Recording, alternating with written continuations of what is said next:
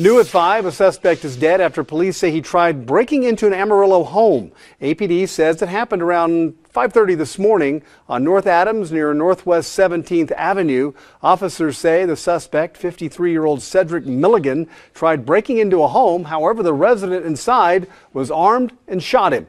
The homicide unit is investigating tonight. Another in the series I like to call, because you won't hear it in the mainstream media, to the criminals. It's Texas.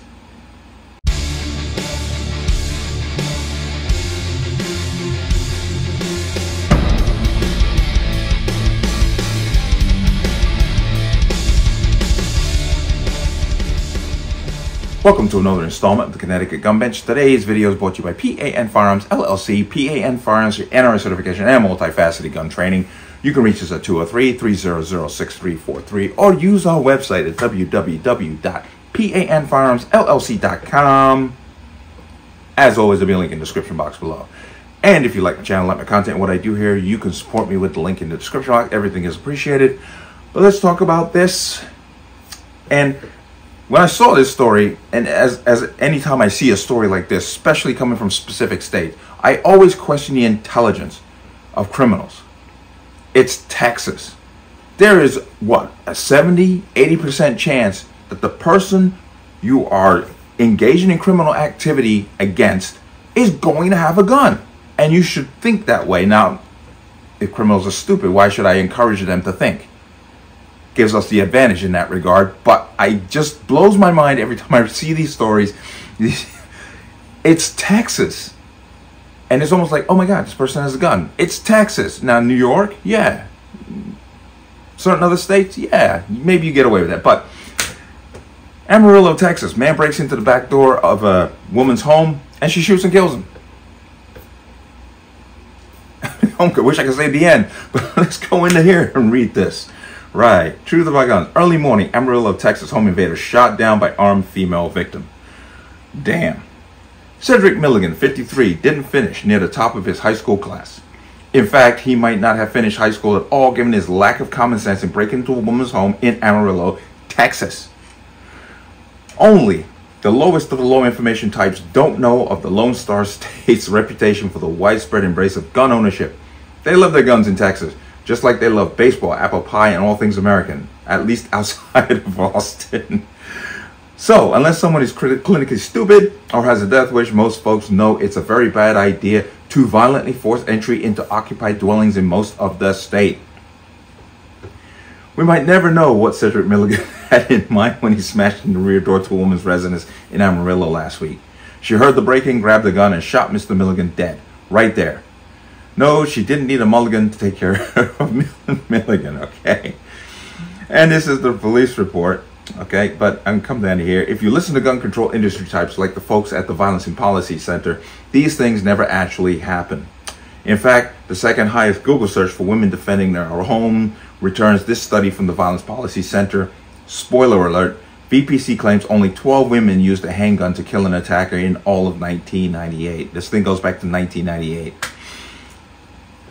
And this is they're coming from their webpage. A deadly myth, women, handguns, and self-defense. In the late 1980s, the gun industry began targeting women to counter slumping handgun sales among its primary market of white males. The false message delivered by gun makers was clear. The greatest threat posed to a woman was an attack by a stranger, and the best form of protection a woman could rely upon was a handgun. Well, it technically is. Let's cut all the bullshit out with these people running around saying men are just as equally strong as women and vice versa. No, bullshit. The average man is stronger than the average woman. Stop. When the average man attacks the average woman, she's at a disadvantage. A handgun equals it. Stop. But, much to the disappointment and the consternation of the gun industry, these efforts for the most part failed. A 1995 study by the National Opinion Research Center, conducted by Tom Smith and Robert J. Smith, found that handgun ownership among women was and remains uncommon. 1998.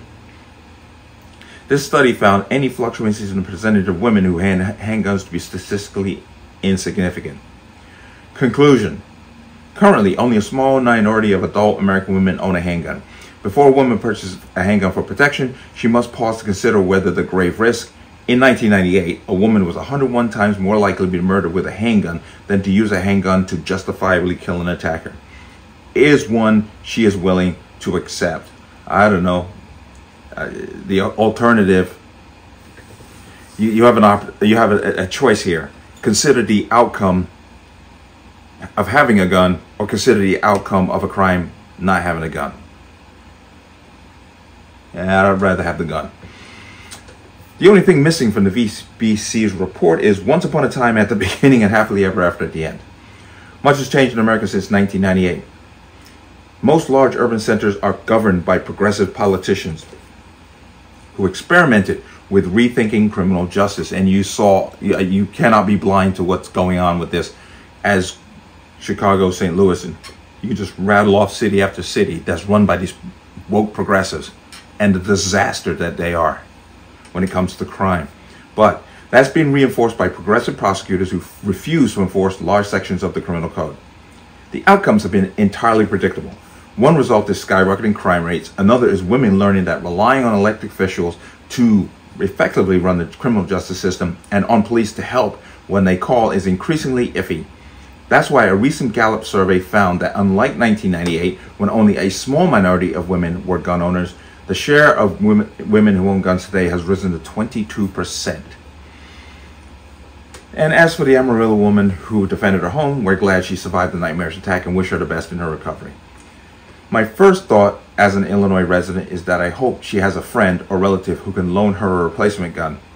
But then I realized she lives in Texas. She probably has more of her own. Oh, that's great. Let's come out of that. Now, as far as women owning guns, black women are leading that charge, period. They see the problem. They are ground zero, seeing exactly what's going on in their own neighborhoods, and they know better. They are not buying into this nonsense. Oh, you're more likely to be killed by a handgun. Yeah, a scumbag with a handgun who's looking to do harm to me. That's the person that I have more likely a chance to be killed by. Well, guess what? If I equal that by training myself, remember, you hear me say, I say it all the time, train, train, train. I can equal that out. And whether you like guns or not, crime is real. Violence is real. And this whole notion that a civil society doesn't need something is ridiculous. Societies are civil because the population has a means to defend itself not only against the criminal activity, but against those in leadership. That is the gist of the Second Amendment. But let me know what you think. As always, you can leave your comments in the comment section below. And as always, any statements of violence or statements that lead to violence will be removed. Please like, share, comment, subscribe. Don't forget to hit that notification bell so you're notified the next time a video goes live. I will see you on the next one. Peace.